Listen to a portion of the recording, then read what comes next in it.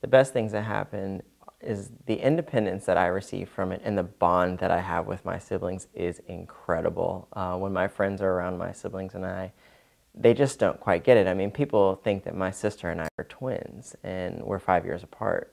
And my brother, who is as tall as I am, we're 10 years apart, and we are stuck like glue. And we're come from very different personalities, and we get along very well, very well. But we still have that parental dynamic, though. You know, I can still tell him, "Hey, I need you to cut the grass," even though I don't live there. He'll still get it done, because it's that respect and that bond that was formed when it was just us.